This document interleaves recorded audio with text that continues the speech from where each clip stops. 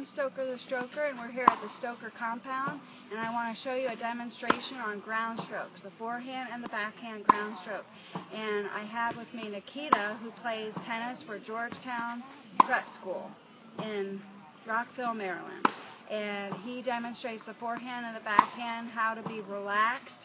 His shoulders are relaxed, and he swings through the ball in an effortless, very relaxed motion. So pay particular attention to his upper body and how relaxed and effortlessly he is when he hits his forehand and his backhand. Here's Nikita.